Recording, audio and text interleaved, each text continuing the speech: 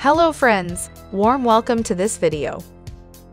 How to fix #ref error in Excel. Ever been caught off guard by the infamous #ref error popping up in your worksheets? Fear not, because today we're diving headfirst into the world of fixing #ref errors in Excel. So what exactly causes this pesky problem? Well, it's often the result of invalid references lurking within your formulas. Get ready to conquer those errors like a pro.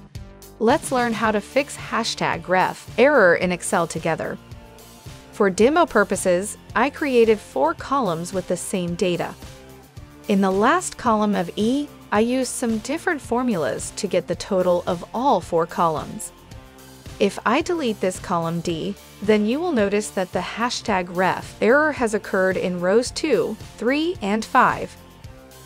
This means a #ref error occurs because a reference cell, row, or column has been deleted.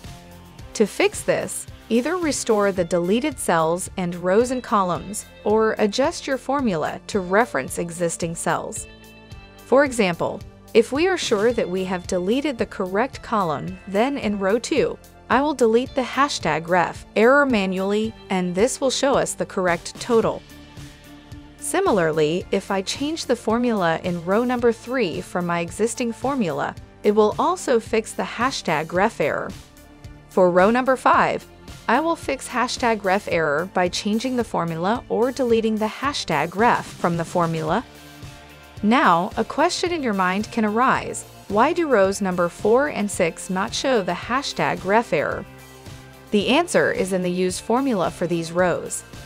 In row number 4, I used absolute cell references with $signs to prevent cell references from changing when rows or columns are deleted.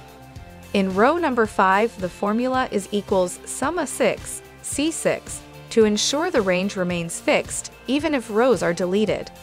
It is always recommended to promptly resolve #ref errors by using the undo button for accidental deletions and ensuring correct references in formulas to prevent further confusion and save time.